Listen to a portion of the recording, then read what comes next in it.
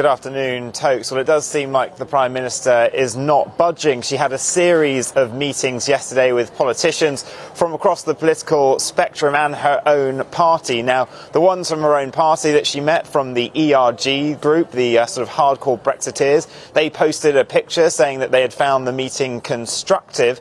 But other politicians from opposing parties who had met the Prime Minister here in number 10 Downing Street and other government ministers in the Cabinet Office, well, they came away from the talk saying that the Prime Minister wasn't in a listening mode, that she was sticking to the script, essentially that she was still the May bot. She wasn't budging, and she didn't seem to realise now the reality that her deal was still so deeply popular it's unlikely to get through. So the Prime Minister is going to go away for the weekend to Chequers, her countryside residence. She will then think about her plans and come back on Monday and announce her Plan B. Now, what we're expecting is that Plan B will merely be Plan A, her withdrawal agreement, possibly with whatever tiny changes she can get from Brussels on the, not the withdrawal agreement itself, but the future intentions document.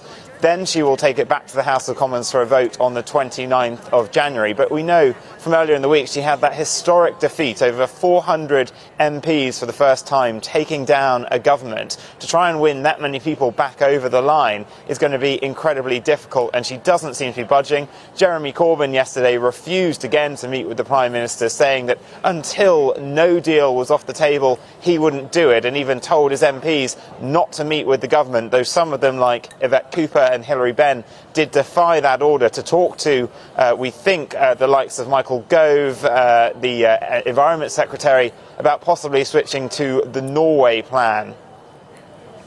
Now, amidst all these machinations, her former Foreign Secretary Boris Johnson is giving a major speech today. What can we expect from him?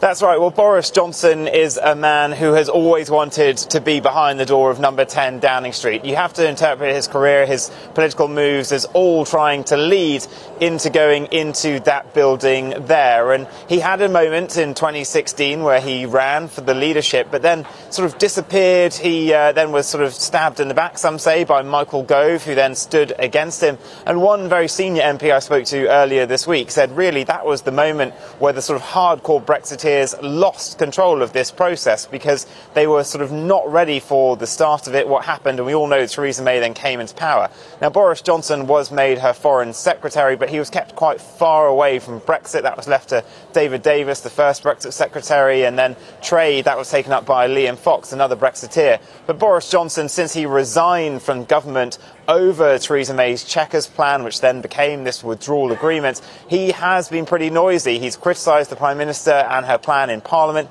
and every week in his Telegraph column.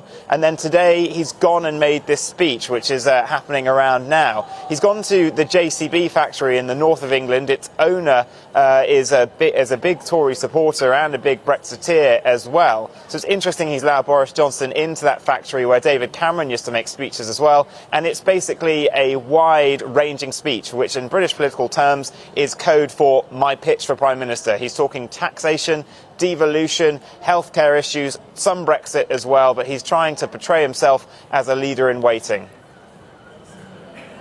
Vincent.